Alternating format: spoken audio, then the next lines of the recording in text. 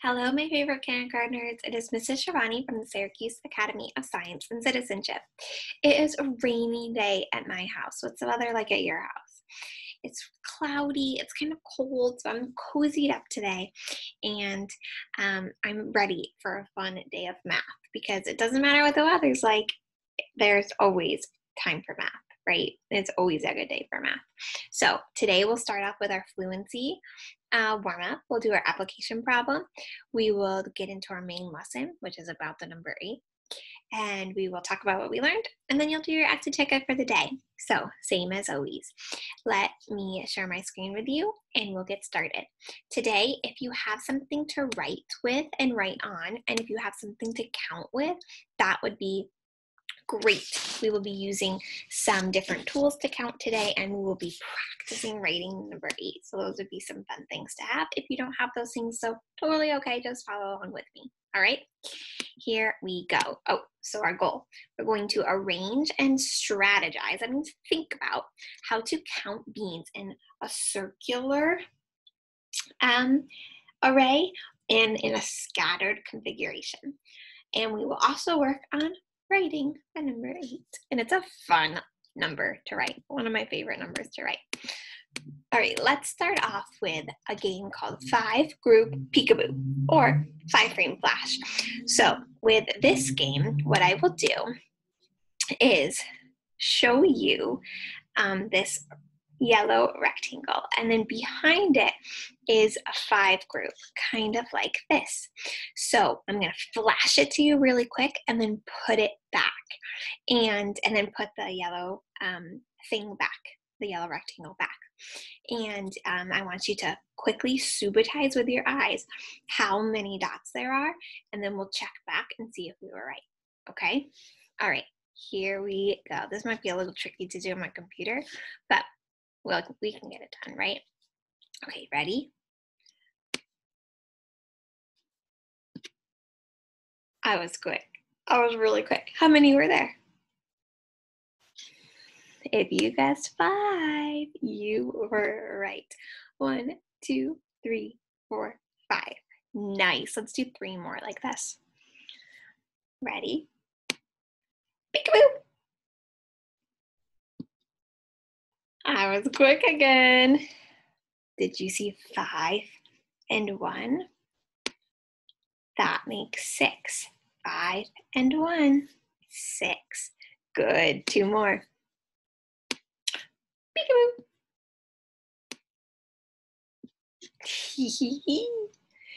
Did you see 5 and 2? 5, 6, 7. Remember, we can count on 5, 6, 7. Nice. 1 more.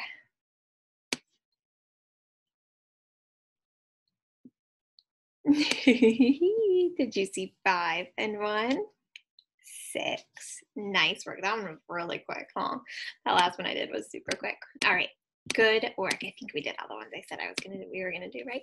Okay, now let's get into our application problem. Ooh, I see some blocks down here. My son likes to play with these. Let's make 2 stacks of blocks with 4 each. Okay, so count with me. If you have something to count with, you can use it now too. 1, 2, 3, 4. Hey, what letters do you see on these blocks? I see A and X and O up top, or maybe that's a 0. Hard to tell, right? Definitely A and X though. Okay, let's double check that we counted 4 because I got distracted with the letters. 1, 2, 3, 4. Yep. Okay, 1 more stack. 1, 2, 3, 4. Okay, so we know we put 4 in this stack. So let's count on to see how many blocks we have total. 4, 5, 6, 7, 8, our number of the day. All right, let's get into talking all about the number 8. So if you have something to count with, get it out and do it with me. If not, just follow along. Let's take 5 beans out of our bag. Okay, ready? 1, 2, 3, 4, and 5. Okay. How many are left inside our bag? 1, 2, 3, 4, 5. 5 and 5. That makes 10. Okay. Now let's do a counting path and count these again. 1, 2, 3, 4, 5. Now, if you are counting and I'm counting and a friend is counting and your mom's counting and your dad's counting, are we going to have the same counting path? No, probably not. And that's okay. As long as you know where you started and where you stopped, it doesn't matter what path you follow. You just have to be sure that you start at the same spot and end at the same spot. And you don't keep making that counting mistake like I sometimes do, huh? Okay, let's put our beans around the edge of the circle now.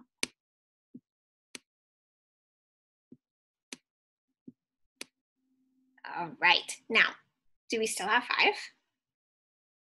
Yeah, we still have 5, but our magic number for the day is 8, not 5.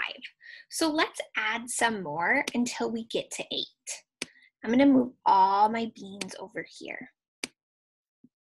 1, 2, 3, 4, 5. Okay, now I'm gonna put some more over here until we get to 8. So let's count down. 5, 6, 7, 8. I don't need these two, right? Because I already got to 8. So we have 5, 6, 7, 8. Let's count one more time. Let's start here and we'll stop here. 1, 2, 3. Wait. That wouldn't be a good counting spot, right? I mean, let's start here and stop here. 1, 2, 3, 4, 5, 6, 7, 8. Stop. There we go. That's a good counting path. Okay. Now let's practice writing the number 8.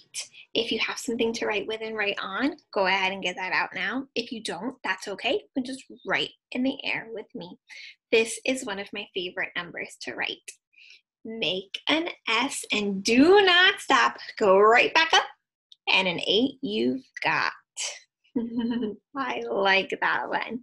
Let's do it in the air again. Make an S and do not stop. Go right back up and an 8 you've got. That is a good one. Or you can say, make an S, but do not wait. Go back to the top and that's an 8. Either one is a fun poem to say. I say both sometimes, so you might hear me say both. All right, let's practice writing it now. Make an S. Make an S. This is an S. That's why we say that. And do not wait. Go back to the top. That's an 8. Let's try again. Make an S and do not wait. Go back to the top. That's an 8. Let's do it 2 more times here on these lines. We'll say the other poem here in case you like that one better. Make an S and do not stop. Go right back up and an 8 you've got. Make an S and do not stop. Go right back up and an S and an 8 you got. We don't need 2 S's. We're kind of like an S backwards though, isn't it? Good one. I like this 8. If you like to make circles better like this, that's okay with me, but it's more efficient and that means it's quicker to make an S and not lift your pencil and just go right back up. That's more efficient. If you have to make 2 dots like that or 2 O's like that, it takes a little bit longer. This is nice and quick. All right, except you don't want that little guy hanging over, huh? All right, let's get into our problem set for the day. I think that you guys are gonna do a fabulous job with this one. Okay, so for lesson 22, you're gonna count the shapes and choose how many. Count, choose, and that is it. We're working on 6, 7, and 8 today. All right, whoa, we did a lot of work with the number 8 today. We discovered hidden partners of 5 and 3. That was exciting. We'll keep on going next math lesson. And If you wrote some 8s on a piece of paper, send them in to me or your teacher. We will love to see them. Keep practicing the numbers 6 and 7 and 8. Write all your numbers 1 through 8. It is so great to practice writing numbers because you're going to write them a lot in kindergarten and first grade and second grade.